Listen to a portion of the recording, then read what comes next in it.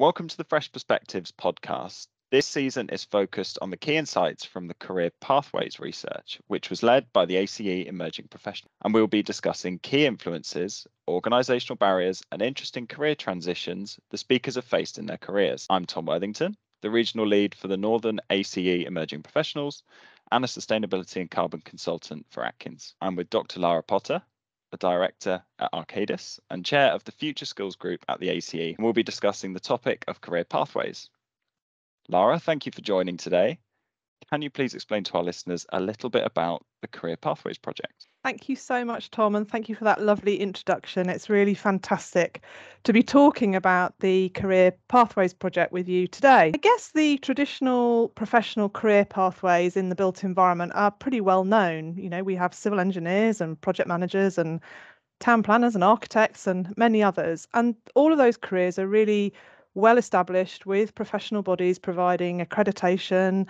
And within those professions, of course, we already know that there's significant diversity in terms of expertise and application. We also have a hypothesis that something else is happening in the built environment, and that there are already quite a large number of people enjoying careers which actually don't take a traditional route, and in some cases might be actually quite unexpected. So we wanted to explore this and highlight three themes that might be relevant to today's exciting careers in the built environment. So the first of those three themes is diversity. I mean the variety of what people do in the built environment. And what we wanted to do is showcase varied career trajectories to demonstrate to our audience the diverse range of career opportunities in consulting and engineering. And we also wanted to highlight the breadth of knowledge and capabilities of a sample group of professionals which represent many parts of the industry and the differing ways in which those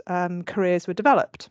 So that's the first thing, is the diversity of careers. That's the sort of what people do. The second piece that we wanted to unpick was how people's careers develop. So what the key influences were, the twists and the turns that professionals in the built environment experience. We wanted to demonstrate, if possible, that career pathways in the sector are not always linear and can travel in quite unexpected ways across disciplines and industries and can be driven by both individual and organisational influences. We just wanted to investigate the experiences of people working in the built environment to just help build a picture of those wider opportunities that are available and perhaps some of those characteristics of what I like to call squiggly career pathways. And then the third thing was perhaps the thing that we talk about most, which is the capabilities that might be required to be able to realise some of those opportunities. And they're the sorts of capabilities actually possibly beyond the technical expertise, which we often talk about, and those things that people might need to develop these slightly more squiggly careers. So raising awareness of how those things happen. It's very interesting, and it ties in quite nicely with a session I did recently with Kat Brown, looking at transitioning from engineering, which both of us had done, into kind of more sustainability type roles. So very relevant what you're saying. And so my next question was how this relates or fits into the other themes of sustainability and digital that the ACE is driving. Oh, I love this question, Tom. And you're a sustainability professional now. So there you go. You're showcasing exactly what we're talking about here. And we know, there's a small library of reports and publications which help us understand the changes that are happening in the sector that we all work in right now, in the built environment sector. And we also know that this sector has been identified as one of the hard to decarbonise sectors.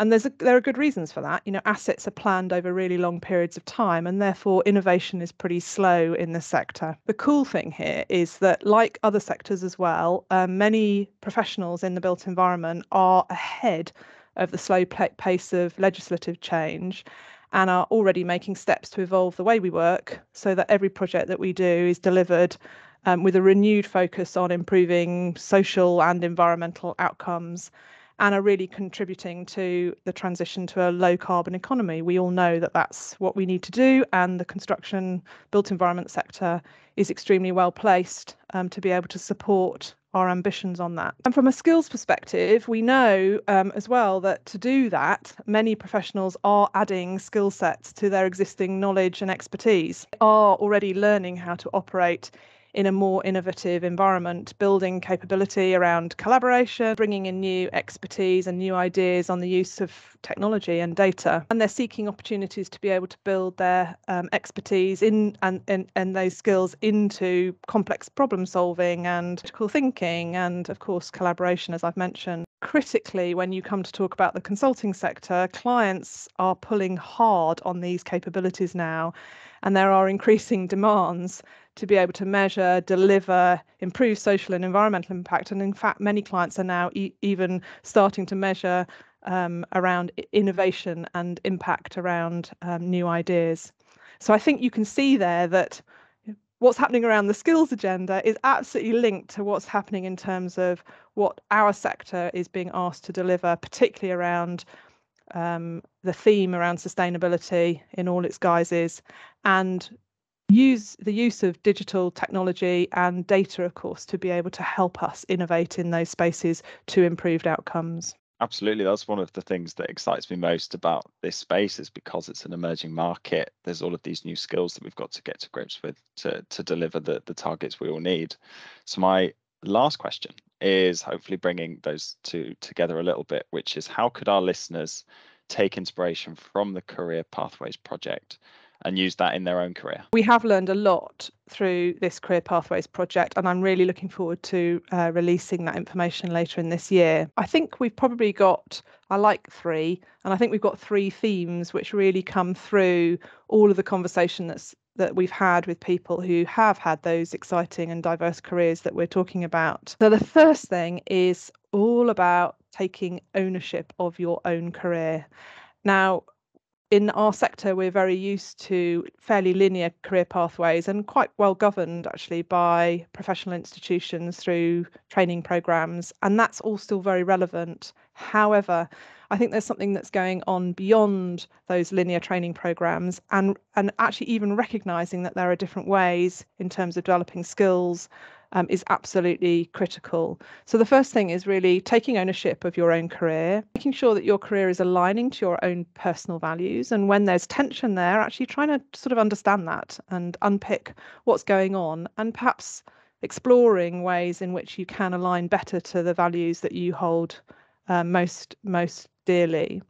And then the other piece of advice around taking ownership is keeping a really open mind and being flexible to ideas. And I think this is really important in our sector. And I hear people sort of saying, well, you know, I've trained as a engineer, or I've trained as a town planner, and therefore that's maybe not what I need to be doing. And I would really say that there is one of the other themes that's come out is that, you know, there's much more crossover now between these career pathways, and possibly there are opportunities that maybe weren't available 5 or even 10 years ago.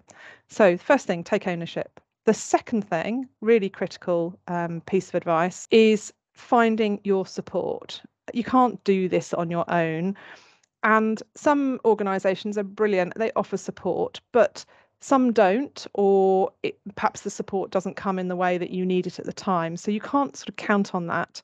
So I think actively finding mentors is really critical in being able to find opportunities aligned to your purpose.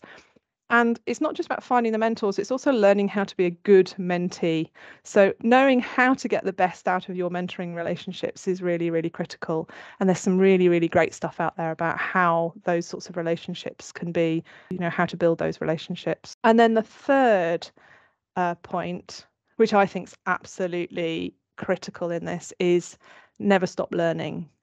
So, you know, you will continue to be learning, I think, all the way through your career. There has been a tradition where most of the learning happens in the early stages of your career. And there's this really big focus, of course, through your professional accreditations.